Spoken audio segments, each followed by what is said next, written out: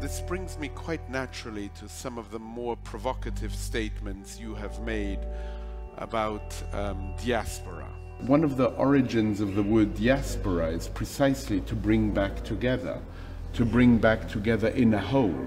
Yes, but the diaspora did not keep anything. I mean, you go to Poland, the Jews were living in Poland for 1,000 years, and you want to see how was the kitchen of the Jews, let's say in the 14th century, you will not find anything.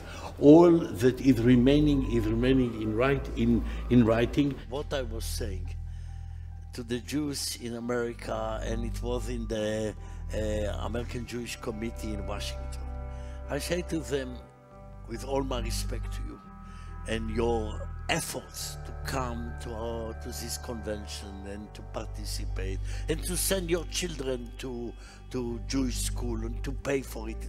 There is a difference between my Jewishness and your Jewishness. Why?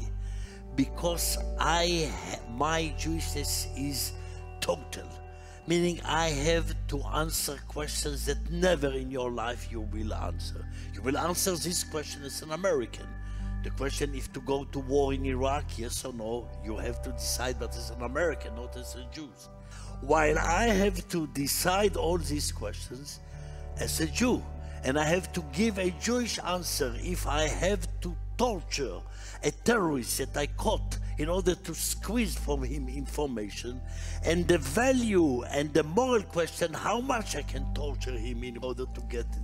And this is a Jewish question, not an American question.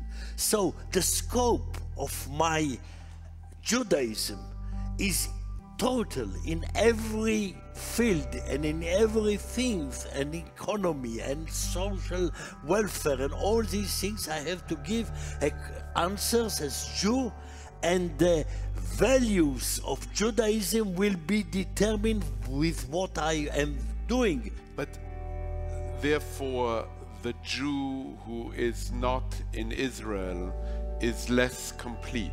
Of course.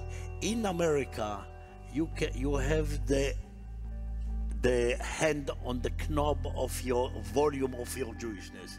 If you say enough Jews, I don't want to see any more Jews, enough discussion of the Jews. But can I do it in Israel? I cannot. I am locked in my Jewishness, as you are locked in your Americanism. You cannot say, this year I will be less American. You cannot say these things. You cannot say this sentence. But a Jew can say, this year I have many things to do. I will wait until I will retire, but then I will go back to the synagogue and be activate in my Jewish activity. You can put your hand on the volume of your Jewishness. This is diaspora.